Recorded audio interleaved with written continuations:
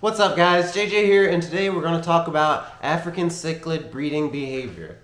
Now we've talked about breeding African cichlids before on this channel, but I just recently caught them in the act of spawning, so I thought what a great time to specifically talk about what that behavior looks like.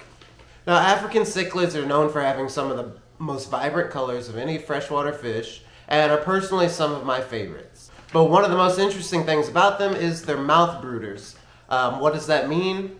It basically means that the female is going to carry the eggs in her mouth instead of laying them on a leaf or any other underwater surface. And she actually takes care of those eggs until she has free swimming babies. The process often begins with the male sort of digging into the substrate. You might see him spitting some sand all over the place.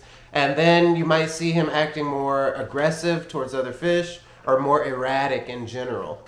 So if you see a male cichlid sort of gyrating or swimming all over the place, more active than usual, there's a good chance he's just trying to attract a mate.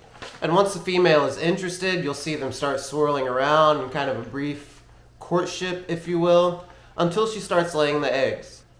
And what they'll do is she'll lay an egg, they'll swirl around and the male will fertilize it, and then she'll pick the egg back up in her mouth, and that process will repeat over and over. I always think of it kind of like a yin and yang, the way they swirl around. And they'll keep doing it, lay the egg, fertilize the egg, and pick it up until they're done, and sometimes this process could take hours. And after the spawn, the female will hold the eggs in her mouth for about 3 weeks, sometimes a little longer, until the babies are ready to go.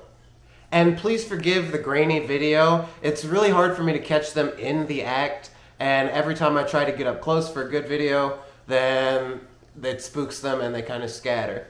So if you were wondering why your fish were acting differently or suspected there might be some breeding behavior going on, I hope this video helped.